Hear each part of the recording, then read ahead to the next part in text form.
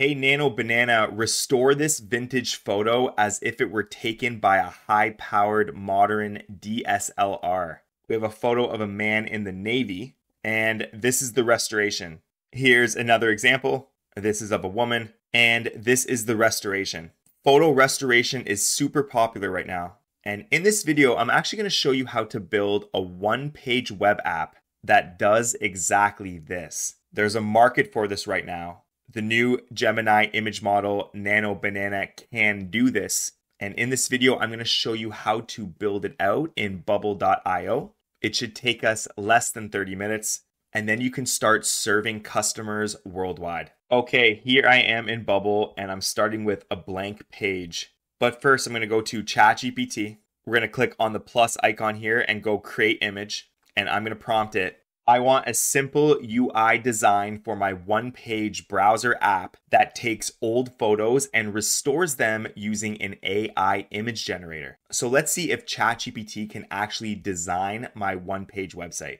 And this is our results. So yeah, very simple. There's definitely some things I'd probably want to add to this one-page app, but I think it's a good starting point. So let's copy this design in Bubble. So I'm going to double-click on the page. I'm going to go to layout, change this to a column, and then shrink the default builder width a tiny bit so I can see the full page, what I'm working on. Want some text that says restore old photos. Let's drop some text in there. Go restore old photos. We're going to make this a heading. We're going to center it into the middle of the page and then add a top margin. Next is two pictures, the original and the restored, to give the site's visitor an idea of what's going on. So I'm going to add two image elements to the page. Let's copy this, Control V.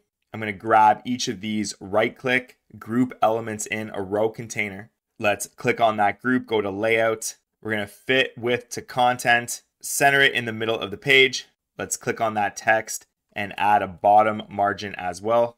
And in this group, we want to apply gap spacing between elements. And we're also going to give a 25 pixel column gap to space these out. From that Reddit thread, I'm going to grab this image, save it to my computer, do the same with the old one. There we go, save to my computer. It wants me to show the original one first and then the restored one. So let's go original here, upload that image. There we go, that's the first image. And now I'm going to upload the restored version. Looks good. I'm going to go to each of these, scroll down to roundness. We're going to put a 20 pixels roundness on it and do the same for this one as well. And there it's looking a little bit more like the ChatGPT image. Next, it wants some text below the image, original and restored. Let's grab that text element. I'm going to drop it in that group. First one is original. Let's make it a bit bigger, maybe bold it as well. Click on this image, right click, group elements in a column container. We're going to apply a 15 pixel gap between the image and the text. Then let's center the text. I'm going to copy this text, paste it into the group. Click this text, hold shift, right click, column container, and then write restored for this one. Okay, there we go. The next section is an upload an old photo input. So back in Bubble, I'm going to look for picture uploader. There it is right here. Let's drag it onto the page. It wants me to write upload an old photo. Let's make that font a bit larger. Looks like some gray dashes around the input. Instead of solid border, I'm going to do dashed. And let's make it a little bit darker. Let's center it on the page. We're going to do a 25 pixel margin from the top. There we go. Last but not least, there's the restore button. So let's grab a button element, drag it onto the page. I'm going to center it. Let's do a 25 pixel margin again. On the button, it says restore. And we want to make it a tiny bit longer. So instead of 24 padding, let's go 50 padding. We'll do that on each side. The text should probably be a bit larger as well. There we go, restore. Actually, let's make it even longer. And then I'm going to scroll down to roundness. Let's make it a little more round. Let's go perhaps 20. There, we'll make it look like this. And let's add another 25 pixels from the bottom. And if I preview my apps page, it looks something like this. I'm going to clean this up a tiny bit. Let's make this a little smaller for the text. I also want to add some text at the bottom of the page. All photos uploaded must be owned by the uploader. And we'll make this really small and a lighter gray so it doesn't really stand out. Let's go back to the page and refresh. And there we go. Okay, the next step is to actually make this work. So how are we going to restore photos using Gemini's new image model, Nano Banana? And for that, we're going to use the API connector. So go to plugins, make sure you install API connector, click on add another API. Let's call this Nano Banana. Then we're going to go to Google AI Studio. And in the bottom left corner, click get an API key, then create API key. There, my API key has been generated. I'm going to copy it. Click add a shared header. I'm going to paste that API key in. And then for the key, we're typing x-goog-api-key. Next, for the actual API call, expand this call. We're going to name it restore old photo. This is going to be used as an action, and it's a post request to this URL. I'll leave this URL in the description below, but if you look on the Nano Banana docs from Google, you're posting to generativelanguage.googleapis.com. And then at the end, it's the model Gemini 2.5 Flash image preview.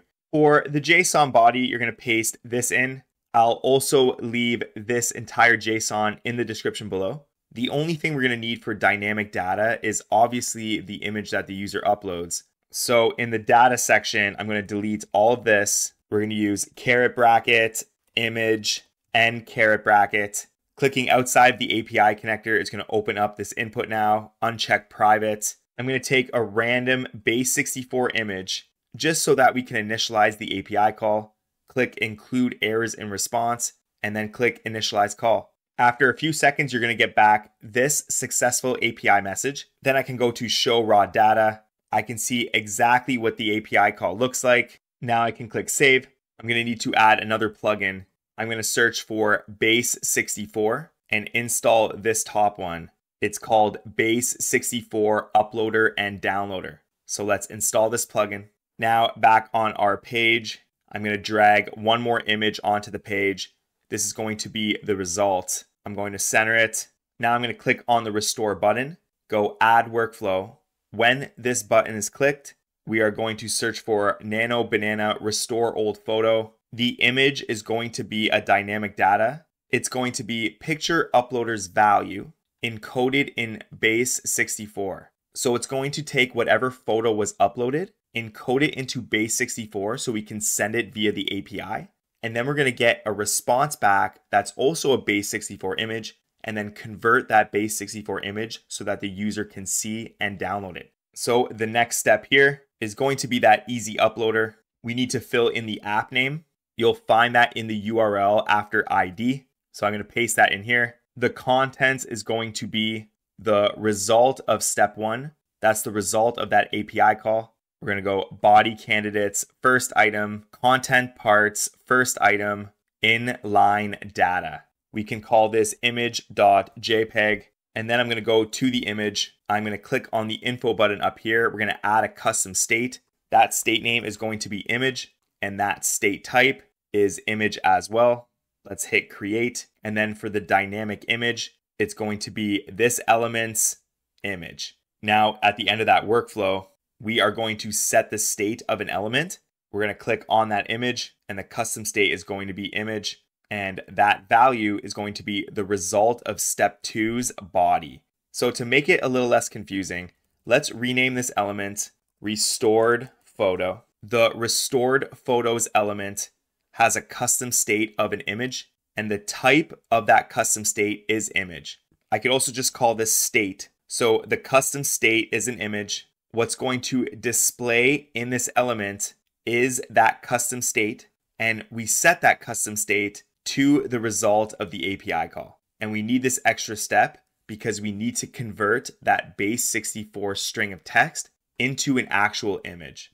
Okay, now I can test it out. Here I found an old photo of a woman. I'm going to copy this image to my computer. Let's go into my web app, upload that image, and then click restore. And this was the results.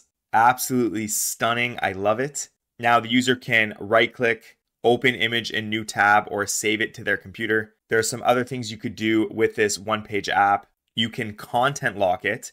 So in order for them to restore an old photo, they have to create an account. You can maybe make a credit system. Each user gets 1 free credit per day. If they want to purchase more, they can pay as you go or sign up for a subscription. You could also keep this one-page app completely free and just run Google AdSense ads around the page. And if you SEO optimize this one-page app for the keywords around restore old photos or photo restoration, you can start getting search traffic from Google and start getting visitors to your website. If building a custom one-page web app interests you, this is the last month this course is going to be available. It's called How to Build a Custom AI App. I'm going to leave a link to this in the description below. I'm the teacher for this web app. If we click on view the syllabus, I start you off with a few free AI templates so you don't have to design anything yourself. Then we go into bubble fundamentals. I teach you some advanced bubble concepts, show you how to add all the AI features, and also how to monetize, setting up Stripe, making a one-time payment for lifetime access, charging subscriptions, a credit system, and free trials. And if you like this video, I put 2 more on the screen right now. Both have been catered to your personal YouTube watch history. Give one of them a click for me, give it a watch, and I'll see you in there. Later.